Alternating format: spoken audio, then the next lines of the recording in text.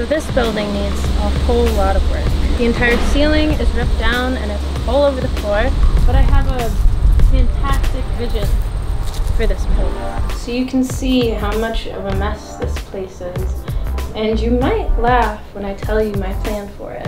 I want it to be a blank space, a blank canvas, for one to rest and recharge their mind, their body, their soul.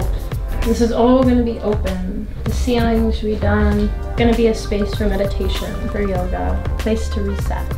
And there's going to be a few little things as well. So the floor over here will be tile. This will be taken out and we'll have an open shower so that after you step out of the sauna, which will be cloaked in cedar, you can walk right out and rinse off.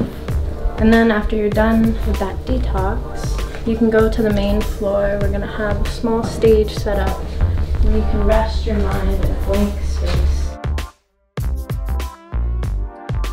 Now imagine light pouring in. Your meditation center right here. I can see it now, even under all of this debris, under all of this trash.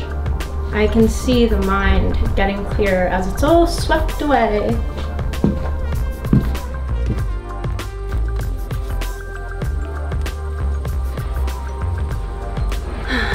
Someday.